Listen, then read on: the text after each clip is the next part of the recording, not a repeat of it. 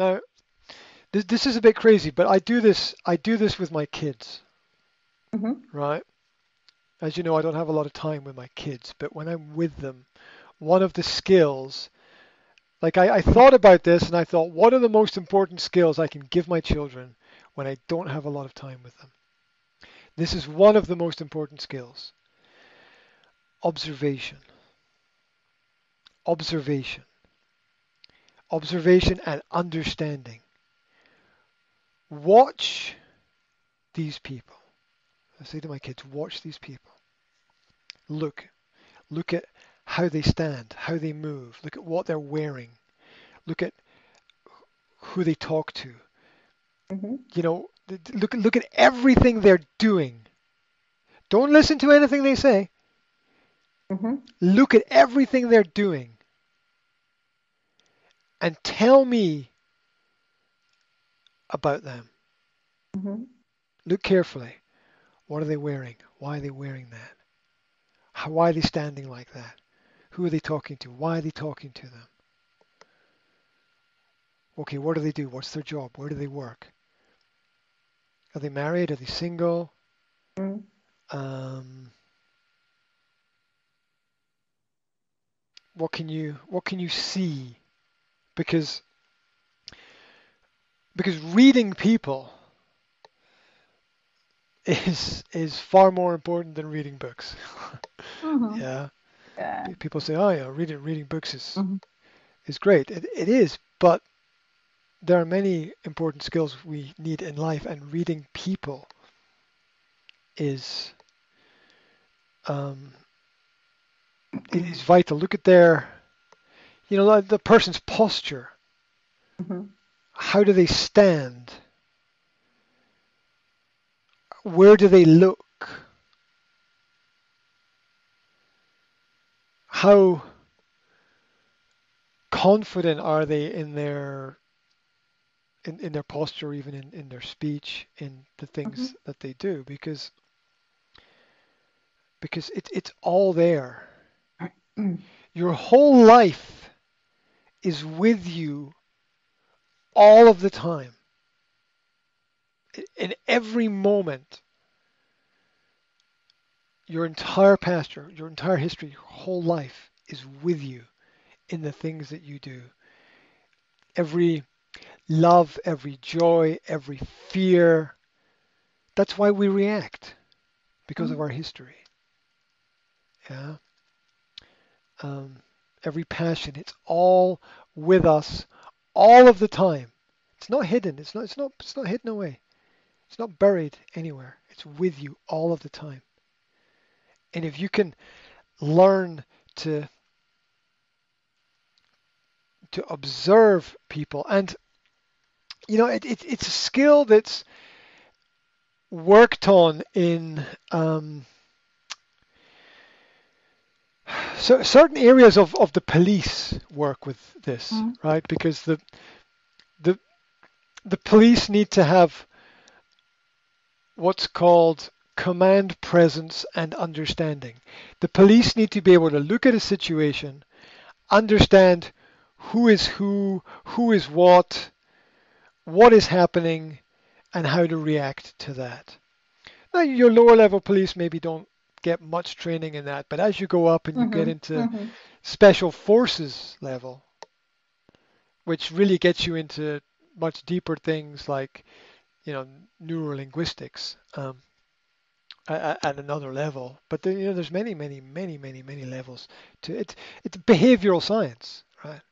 It's a behavioral science. It's looking at a person's behavior, what they do. Now, the word behavior, your is behavior is three words together. It's Mm-hmm. be, have, and our. Mm-hmm. Yeah. So it's our behavior is us. It's what we have and who we are. Mm-hmm. And this you can see in in a person if you study them. And you don't need to study them for a long period of time. You need to observe them a number of times on a number of in a number of different situations, and see um, who they are, where they are, what they are, and are they themselves or are they acting, right? Because the waitress in the restaurant, oh, that's acting, right? Being a Mm. waitress is acting. Mm. You don't do that at home, right? Mhm. So you're acting. So so you can still learn something about a person, but you have to be aware of who the person is and is it an act or not. The bus driver drives the bus, but what more can you tell about the bus driver from what you can see, what is around the person, what is in their environment? Well, why are they wearing the clothes that they are wearing? Is it a uniform? Is the uniform Mhm. them? Yes or no? No. Okay. Do they like to wear the uniform? Does it give them some power and authority? Do Mhm. they look happy? Do you think they're happy? Are they happy? Okay. Why are they not happy? Right. And once you see these things in other people, you can also see them in yourself as well. Yeah, it's a mirror. You really need to see it in yourself first in order to understand it in other people. But um, young people don't have a lot of experience in life, so you can so the greatest one of the greatest ways to learn is observation of what is happening. Yeah, and it can be done with people. It can be done. It's what people do with animals, right? Zoology. Mhm. People study animal behavior. Why do animals do what they do? Mhm. Mhm. Yeah, and you know, human behavior is a science. This is, Mhm. there are large departments of universities focused only on human behavior. What is a large areas, large parts of universities are human behavioral science laboratories where scientists spend all their time experimenting on people. Why do people do what they do? Um, it it people. Okay, here's an example. Mhm. Behavioral science discovered that people follow people. The idea, the philosophy, the concept behind everything doesn't matter. Doesn't matter. People follow people. Mhm. Mhm. People follow people. Mhm. Doesn't matter if the the the person. It doesn't matter what the person's belief is or which party they belong to. People follow people. That's what social media and influencers Mhm. Mhm. is all Yes, about. People follow people. all of people. Yeah. And they have done that since the beginning of time. And so the ruling classes know that people follow people. And so they give us people to follow. Follow this person, follow this person, follow this person, follow this person. And we do because we're human Yes. beings. Yeah. It's what we do. It's how we are. It's our behavior. Yeah, we people follow people. People go where people go. All the Mhm. people go over there. People go where people go. It starts with a small group of people, but Mhm. it very quickly becomes a Bigger. big group. And people go where people go. Mhm. Look at festivals, for example, right? Yes. They just get bigger and bigger and bigger and bigger and bigger, right? People go where people go. And and so the study of the behavior of people is extremely interesting. What are they wearing? Why are they wearing it? Is it practical? Is it not? Do they have a bag? Is it a big bag or a small bag? What is in the bag? You look as a lady, right? That resonates. You understand. You can tell a lot about a person from the things that are in their bag, right? You know, you I have a rucksack, and in my rucksack there's there's a knife, right? There's a knife. What does that tell you? Hopefully it tells you that I try to be practical. That maybe when I'm out somewhere, I'm gonna need a knife to do something, right? It makes some kind of sense to me because I'm the outdoor type person. So there. Um, so um, when you are interviewing people, it's it's not really about the words. It's about watching a person. Where do they put their coat? How do they look? Do they look confident? Are they nervous? Yeah. And then maybe wonder why are they nervous? Right.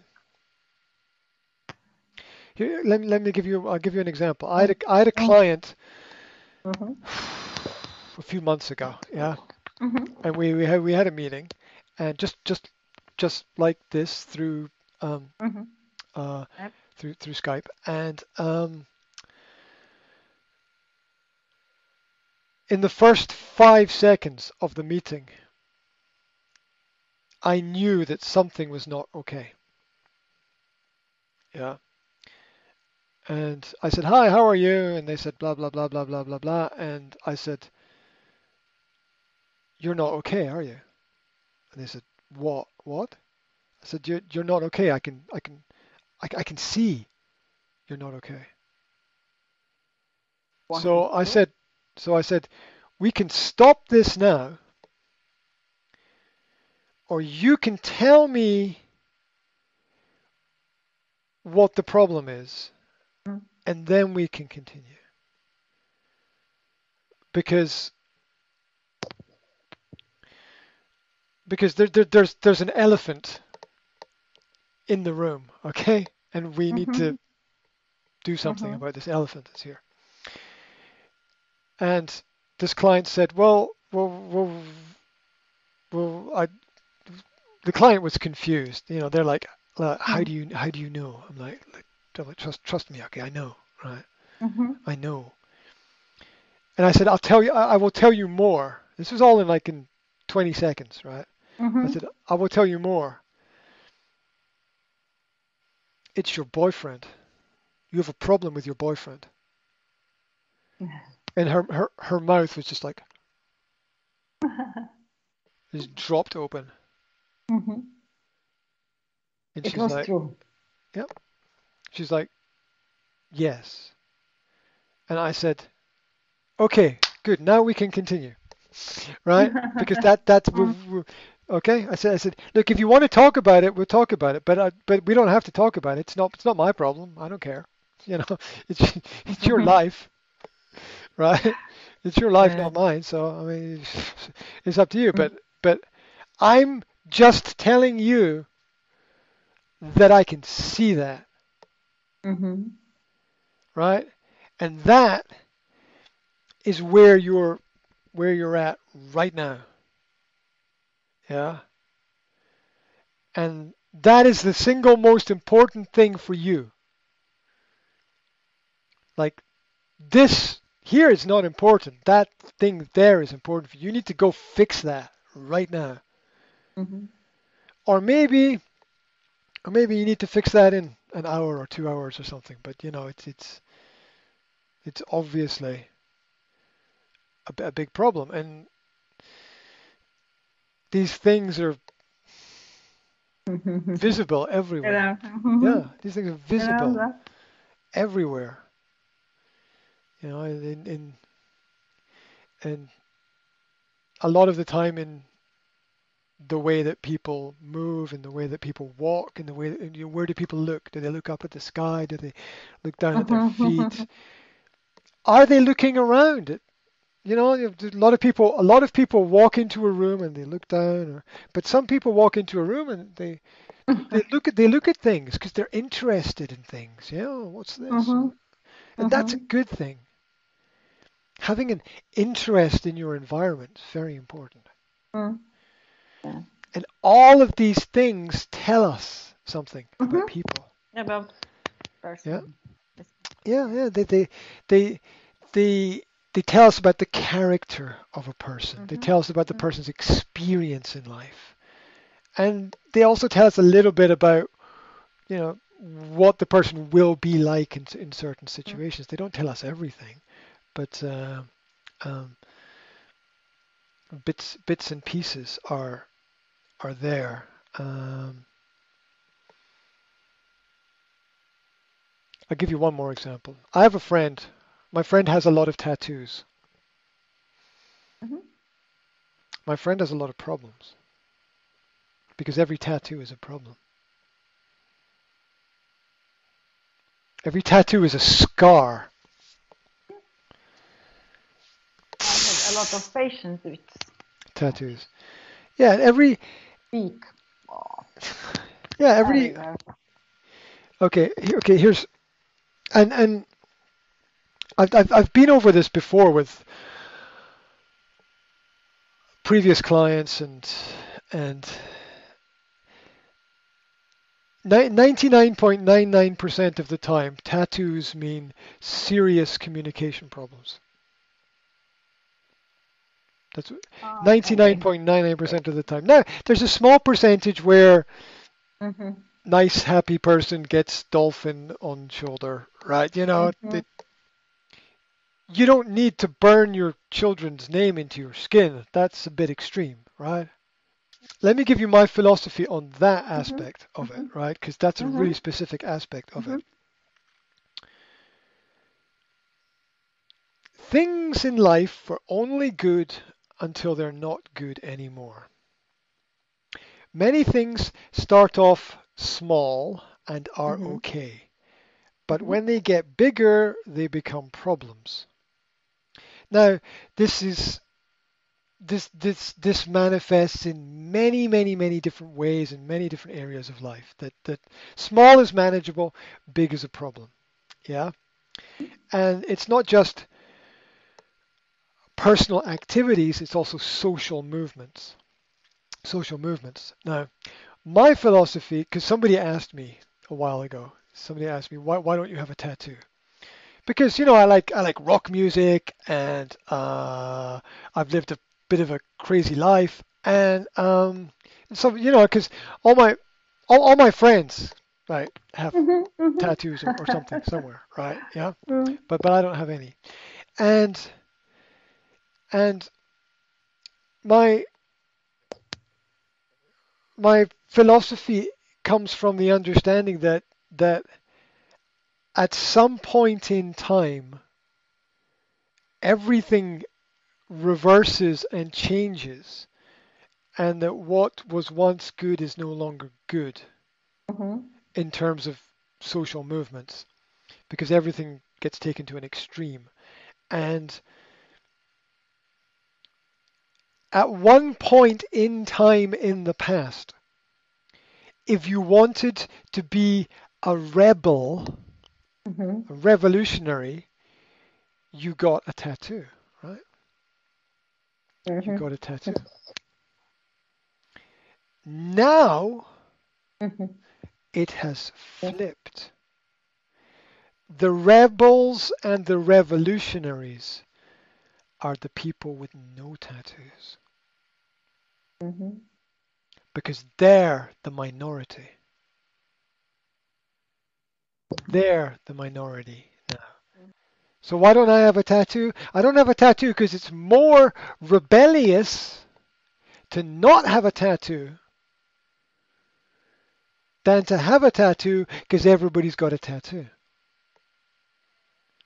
It's harder to not have a tattoo than a tattoo because there's so much social pressure on get a Mhm. tattoo, have a tattoo, tattoos are cool. Um, Mhm. all the Mhm. all the football players have got tattoos, and the rugby players have got Mhm. Yes. tattoos, and the movie stars have got tattoos, and the pop stars have got tattoos. They've all got tattoos, and and so they've got them, and they make them cool. So you should have them too. No, no. The real rebel goes against everything. Yeah, goes against everything. Mainly young people have a lot of tattoos. Yeah, but Older, not. like I always say, once you pop, you can't stop. And what I mean by that is you never get just one, right? It starts with one and then it grows. It's like there's not just one beer, you know. There's always more, right? So tattoos are, the same basic social principle. Um, Once you start, you can't stop. And the in history, if you go back in history, tattoos only belonged to sailors and prisoners. Those were the only two categories of people that had tattoos, sailors and prisoners. Yep, those were the only two categories that had tattoos. Yeah. Um, and that tells us a lot, right? That tells us a lot about and the sailor had and some maybe soldiers, okay? You can add soldiers because they were tattooed with whatever army they belonged to because that was the only way to know who they were when they were dead, right? Yes, yes, yes. I The only way understand. to know was the Mhm. mark on their skin Mhm. because Mhm. their head was chopped off or destroyed or Mm. something. Yeah. So the body markings were the only way to Good. know. Yeah, Well, that's good. Mhm. yeah, Right. they were the only way to know which army you belonged to. And soldiers are sold people anyway, so they're a type of slave. That's what it means. Soldier, Mhm. sold, meaning Ah, sold. otro tip. Yeah, yeah, yeah. It's a different type of slave. Yeah, it's paid slavery, right? That's what it means. That's what the word means. So uh so that the whole tattoo philosophy is very very interesting because every tattoo is a sign Mhm. of a very deep problem that will probably be with us forever. Mhm. And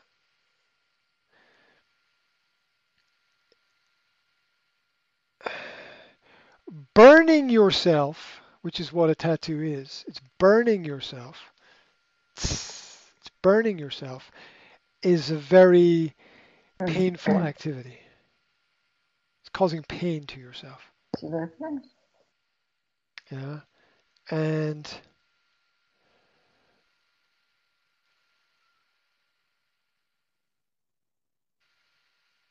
the only people who cause pain to themselves are people with Mhm. problems in their head. Mhm. Yeah. And I don't mean that in a bad way. I mean they there's something they have to solve. There's something they have to fix.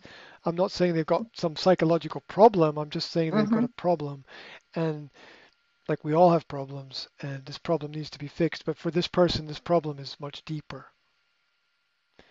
It's much much deeper, and every tattoo it begins with communication between parents and children. Um, that's the first level of young people get tattoos because they're angry with their parents and they know that their parents will be angry Mhm. if they get a tattoo. That's the first level, Mhm. right? Mhm. Mhm. Yeah. And then there are other levels and scales of problems related to that. Um, and there are very, in fact, in my life, I don't think This is a really dangerous thing to say. In my life, I don't think I've met anybody with a lot of tattoos that didn't have a lot of problems. This doesn't mean people are bad people. It doesn't mean that. It doesn't mean people are bad people. It just means there are people with some people have more problems than other people, right? Some people have more Mm, problems than other people. It's true of life, and for me, it's logical that if you are more positively orientated in your mindset and balanced, you don't have any tattoos because mhm, you're comfortable with who you are, right? mhm, You don't feel the need to belong to any specific mhm, social group or to hurt yourself in any way. Um, however socially acceptable it may be. And of course, like attracts like, and so people with tattoos have friends who have tattoos, mhm, mhm. and they Same people. yeah. It's natural. It's just natural. Like people who like Mhm. rock music have friends who like rock music. And, Yeah. it's just the way we are as tribes. We're tribal people, and so people with tattoos connect with other people who have tattoos, and it's the problem grows, right? You Yeah. know, you give me your problem and I give you my problem, and our problems just grow. Nothing really gets solved because people with problems surround themselves with other people who have problems.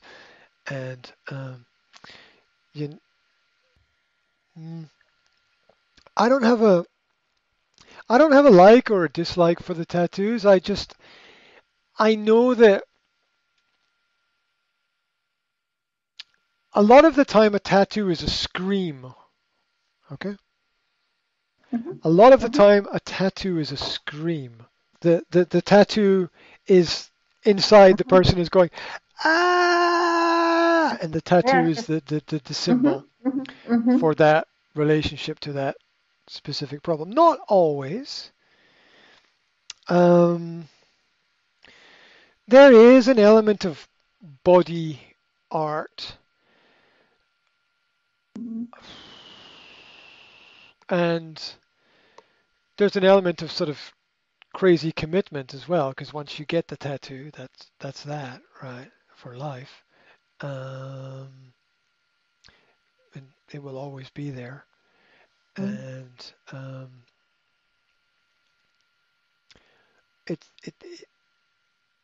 it's interesting. It's very it's very interesting because people talk about the tattoos, but they never talk about the real reason for the tattoo, which mhm, is mhm, which is a much deeper problem. And really, the tattoo is an opportunity to talk about the problem, right? mhm. Absolutely. Because Yeah. for a Mhm, lot of people, not all people, but for a lot of people, it's like this tattoo represents this problem, this tattoo represents another problem, this tattoo represents something, tattoo represents that part of my life that I'm finished with, and mhm, um, and you never escape the tattoo. You never escape it. It's with you always. And so, mhm, can you ever escape the problem if you can't escape the tattoo? I'm not sure that you mhm, can ever escape mhm, the problem. You always carry it with you in one way or another. The only way to escape the problem is to let it go, just to let it go, mhm, just to release it, which is really difficult psychologically because problems are part of who we are mhm, as human beings. There's a part of all of us that is the problem part. It's the things we think about too much, or the things we get wrong, or mhm, the things that that cause us worry, or whatever. It's uh, problems are part of life. That's why work exists. Work exists to solve problems. That is the sole reason for work. Work should be it shouldn't exist for that. Work should give people the real reason for work should be to give people purpose in life. But it's not. It's become ways of solving problems. And that's that's is spiritually the wrong, completely the wrong reason, and why work doesn't make people happy a lot of the time, because it doesn't give them a higher purpose. You know, I think that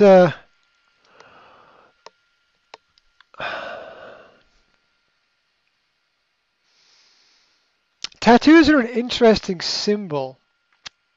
Also, tattoos are an interesting symbol of commitment, right? Commitment, because a tattoo is something you do 100%, right? Mm-hmm. There's no way back, right? There's no way back. It's a Mm-hmm. tattoo, and a lot of the time in life, when we do things, when we make decisions, not always, but sometimes we want to leave a door open so that there's a way out. Not always. The best decisions in life are always binary. This always comes back. The best decisions are yes, no decisions. All the best decisions in life are binary. Where there's yes, no, maybe, life is very Mm-hmm. complicated. Yeah. Yeah, life is like Nah. it's almost too complicated when there's Mm-hmm. maybe. It's like yes or no. Yeah, and that's great because then you can move forward. If there's a maybe, you're stuck. You're just stuck. You can't move. Mm-hmm. Maybe stops you from doing anything. Um, it might be that a person's overthinking. It might be that a person has to wait for somebody else to make a decision, but it just doesn't help.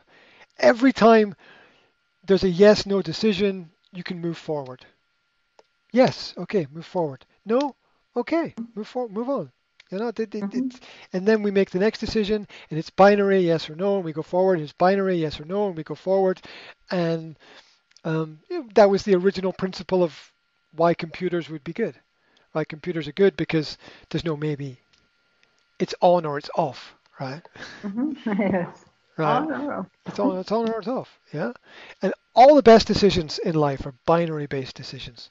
Yeah. Um,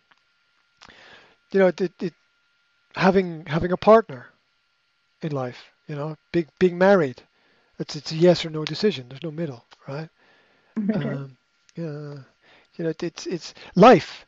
Life is a yes or no. There's no middle. You're alive or you're dead, right? Right. That's Plus minus. plus plus minus. Yeah, well, you can put it on a scale if you want, right? But that's a choice. But no, yeah, yeah, to to get up in the morning, to go out, to work, to drive your car, to go to the shop, to buy the food, to eat, whatever. There's no binary choices. There's no binary decisions. Yes, no, on, off. And we can only move forward in a binary world.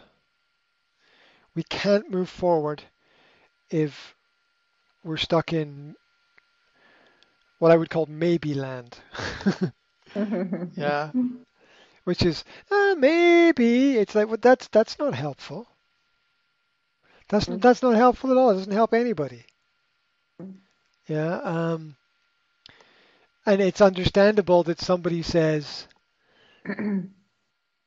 I don't know, but you can't say I don't know forever, right? That's you're allowed to think about things for a period of time for sure, but because you want to make sure that you're making the right decision. But at the end of the day, everybody has to make it. At the end of the day, to move forward in life, you have to be binary. Binary is the fundamental option. There's only two choices.